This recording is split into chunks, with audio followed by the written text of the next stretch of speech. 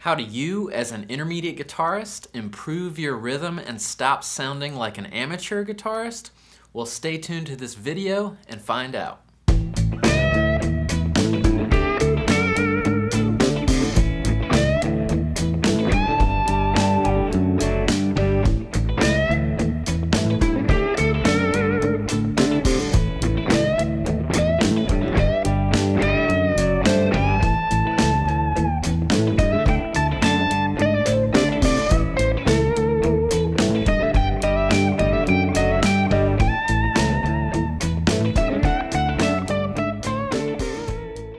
Hey, I'm Daniel Seraph, and on this channel, every week, I'm taking all the things I've learned as a professional guitarist and teacher over the last 15 years and teaching you all the things that you need to improve as an intermediate guitarist.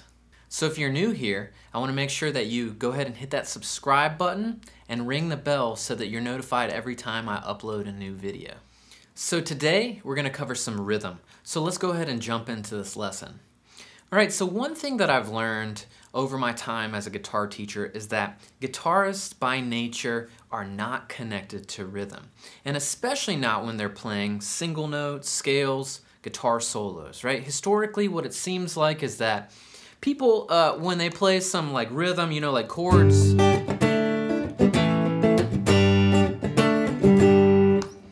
they're a little bit more connected to the rhythm, but when they go into single note playing, it seems like it becomes arrhythmic. There's a lot of kind of like noodling around and people kind of lose touch. Now also, when I teach students, a lot of times one of the things that I notice about them is when they go to jam with people or play with other people, they kind of lose touch because they've practiced alone for too much, too long. They haven't used a metronome, they haven't used a drum machine, they haven't played along to music enough, and they surely haven't counted rhythm out loud. And that's what we're going to do here. So I'm going to just present a couple of simple topics that will help you immensely, especially if you do them a little bit every day. The first one is incredibly simple, but it might surprise you. And that is, I want you to start counting out loud. Now, I learned about this from Adam Neely, the great YouTuber, and he got me counting out loud when I practice, and not only that, but when I listen to music. So objective number one, I want you to count out loud when you're listening to music. You know, if you're in the car, if you're in the shower, if you're just hanging out around the house, I want you to listen to, you know, whatever great music that you love, that excites you, and I want you to count out loud. And so for the most part, our music is in 4/4 time, which means we're going to count 1, 2, 3, 4. That's right. 1, 2, 3, 4. And what this boils down to typically is going to be the pulse of the song, right? Or the heartbeat, okay?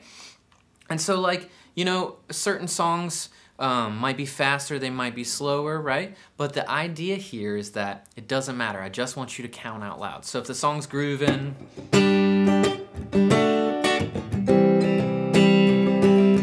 and you're listening to it, you know, on your radio, I want you to go 1, 2, 3, 4, 1, 2, 3, 4. Now, most people can feel that pulse. If you have a problem feeling the pulse and kind of the essential ingredient of the rhythm, one thing to lock into, the kick drum and the snare drum. Kick drum happens on typically beats 1 and 3. The snare drum happens on beats 2 and 4. It sounds like this.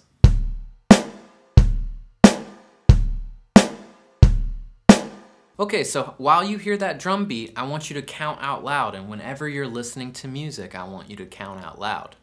So step number 2, what we're gonna do is we're gonna actually start to play the guitar and do it.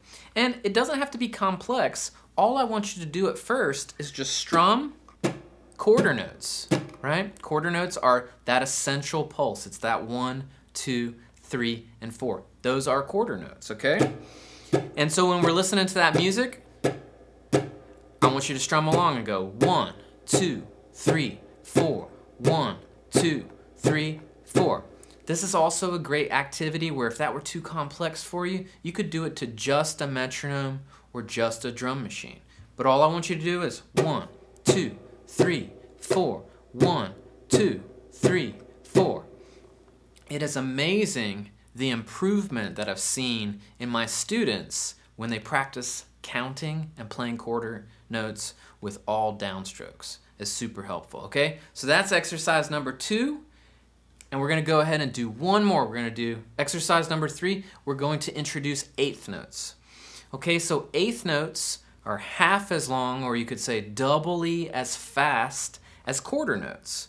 Okay, so if you were to count these eighth notes, you'd say 1 and 2 and 3 and 4 and. Okay, they sound like this typically on the drum set, hi-hats.